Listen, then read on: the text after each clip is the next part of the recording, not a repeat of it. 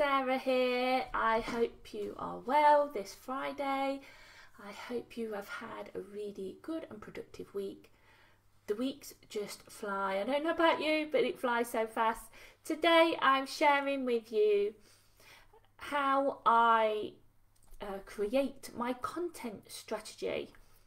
So if your content gets your head in a spin like it does for so many people, I totally get it.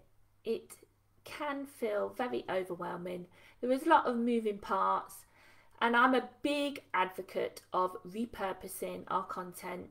When we've spent time and energy on creating something incredible and amazing, we need to make the most of that and really repurpose and share and use that piece of content the most effectively way that we possibly can.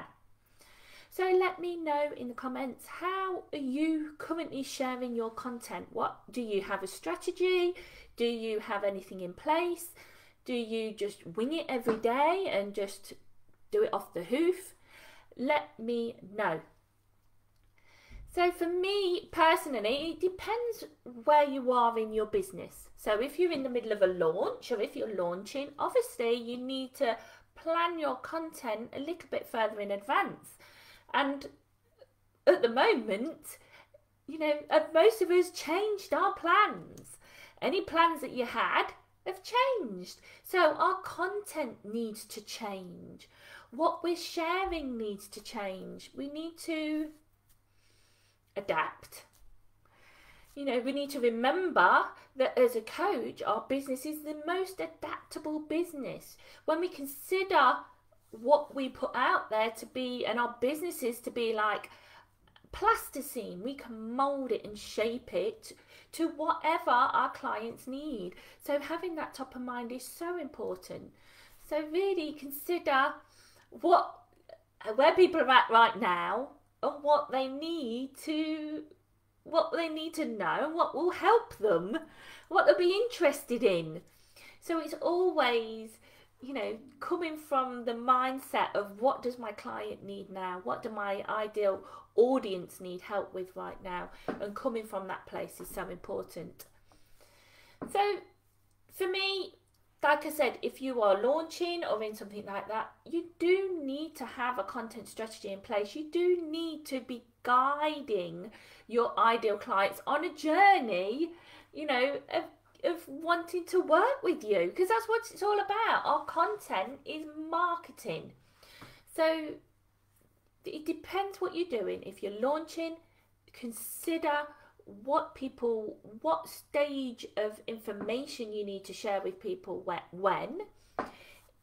Otherwise, you know, really I work week by week to month really, and I'll think, okay, I like to create my content on literally having my 2 eyes open and my 2 ears open and looking and listening to what people are talking about, what is current, and then I tend to work from there. So when I see people needing help or asking questions on something, I can then create content that would be valuable information for what a majority of people are thinking and feeling right now. And then I can create content for that for the whole week from one topic. So I will always create a blog post every week. So that's one piece of content. So then from that one piece of content, you can break that up into daily social media posts. You can send that to your email list to, hey, check out my latest blog. You can connect that with Pinterest. So you can do a live stream about it. You can then share that live stream to YouTube, to your IG TV on Instagram. So it really is stretching one piece of content, one topic, creating that into a piece of content that is interesting and relevant to your ideal clients now, and then repurposing it in all different ways. And really, to think outside the box, to think, hey, how can I can create a video on this. If people are really interested in it, maybe I can create a course on this.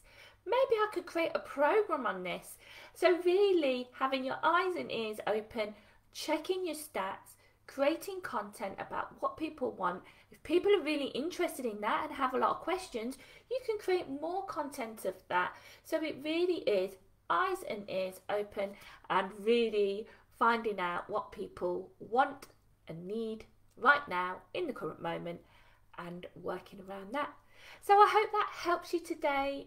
Thank you for joining me. Thank you for watching this video. I'm really excited you are here and following my page. Please let me know in the comments where are you currently focusing your content. You know, quite often people are just creating the content and then they share it on one platform and that's it. And while that is great to be sharing a tool, to be sharing your content, this is your worldview, and let everybody know and maximize the use out of that content.